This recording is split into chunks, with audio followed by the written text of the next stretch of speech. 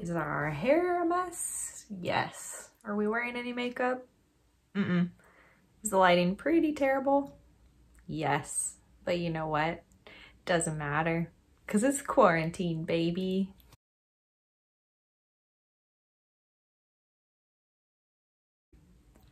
So I have been wanting to make splinting videos since I started this channel like 3 years ago, and I haven't made any videos yet. And to be honest, I don't know why I want to start now, because I am currently furloughed from my job because of COVID-19. So I'm not at work. I don't have any thermoplastic. I don't have access to a splint pan. And I mean, I do have like a small piece of thermoplastic that I'm gonna, show you guys, but I don't want to ruin my roommate's pots and pans by trying to make it in boiling water. So yeah, I don't really know why I'm doing this today, but you know what? It's gonna be a great video. We're gonna learn something, and if it's not the best, then we can just remake it later, right? Yeah, that's good. We're losing it, but it's okay. So I thought today, even though I don't have the materials that I would need to make a splint, I thought I would show you guys 2 easy splint patterns that you can make for fingers. So we're gonna go through 2 different splints. We're gonna go through mallet splint, and we're also gonna go through trigger finger splint. So yeah, that's what we're doing today. So let's take a look at the trigger finger splint first. And I do actually have one of these already made. So let's just take a look at that. Really cool.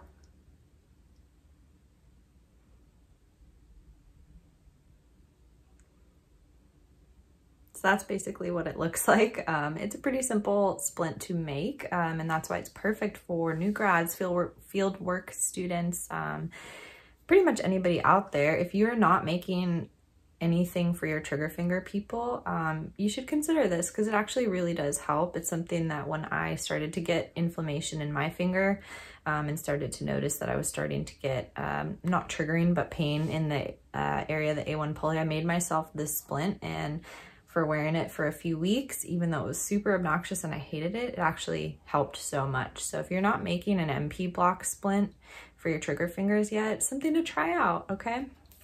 So I cut out a piece of construction paper with the pattern. So it kind of looks like a funky curvy T. Obviously it's not perfect, which is fine because you don't need it to be.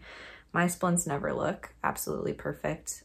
They look nice, but obviously function over form. So, but basically you want to have kind of like a good little T for your wraparound part, and then this part is going to be the MP block. So essentially all you're doing is placing it on their finger when the thermoplastic is wet, and then you're just wrapping it around. You want to make sure that their PIP joint is clear. And then what I do when I'm forming it is I just have them I hold this part and kind of smooth it to their hand while they flex just a little bit, because you do need them to have some flexion to be functional, but we don't want them to go so far that they're getting the trigger. So that's how I form it. And then obviously in the back here, I just literally wrap the ends, pinch it down, and then I'll smooth that part later. So that part gets fused together, and then they slip it on and off. Wow, I wish I had tape right now. Ugh, this is really not going great. Everything's fine. So it's just like a little ring, like that. Pretty easy, right? So that's that one. And then again, just a reminder, it ends up looking like that. Okay, and then the mallet finger splint. So short backstory, for the first 2 years of my career, I hated making mallet splints. Anytime I would get a referral for mallet splints, I would just groan and sigh and just super dread it. I would take the patient back, I would make them, there are 2 splints, because you want one for activity and all the time, and then one for when they're taking showers, because they can pretty much never take their splint off. And it just, like, one would go good-ish, and then the other one would just be like total trash. And they took a really long time, and I was rushing and just not satisfied. Like, I tried so many different patterns, so many different materials, and nothing consistently worked for me. And then I started working with an amazing colleague of mine, Troy Shelton, who's a CHT and truly a mentor to me. So shout out to her for bringing this pattern into my life, because this has changed my life, okay? This is the thermoplastic pattern for it, and it's, I mean, this is pretty large. Like, it's definitely too big for my fingers, so it's probably like a medium or large size. I don't know, I have like kind of skinny fingers. But you can make this in any size that you want. It looks to me like a duck, but it works so well. This is definitely a game changer. So if you have not found a good mallet splint, try this one out and you will have way better results. You'll be consistent. It will be way quicker and you will be so happy with yourself, because that's how I feel every time I look at this splint. This is my little champion. So essentially we've got our little duck, okay? I don't have one of these made, but essentially you guys should know the position you want them to be. You know, if they're a non-bony mallet, you want them to be a little bit hyperextended if possible. If they're a bony mallet, obviously 0 degrees. And then it should be clearing the PIP joint. So yeah, that's what it should look like.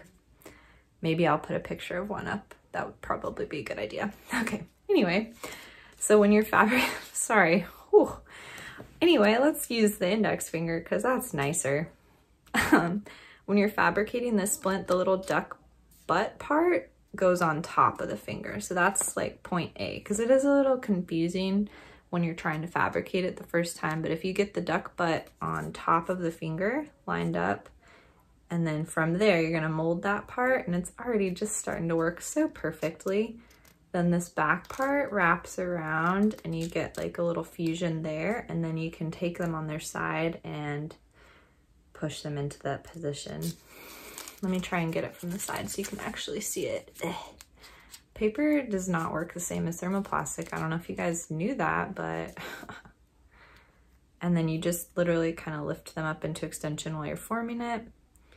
And then you'll trim. Obviously this part is way too long for me.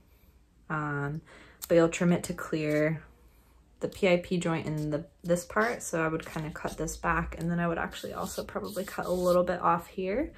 And then with this splint, all you need to do, I guess you don't have to, you could see how it fits them after you've cut back to clear the PIP joint.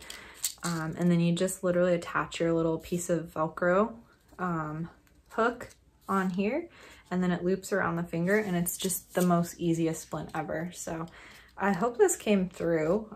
If it didn't, we'll try again. You can definitely let me know. If you guys would like me to make a template for either of those patterns, for the mallet splint or for the, mallet splint or for the trigger finger splint, let me know and I can try and figure that out for you. Just send me an email or comment below is probably the easiest way, because you don't know my email.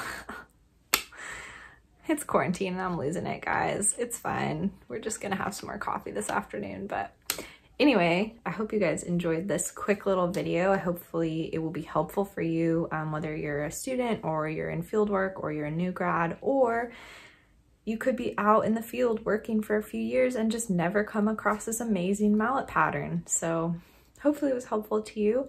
If you enjoyed the video, give it a thumbs up. Don't forget to subscribe, and thank you guys for watching. See you next time.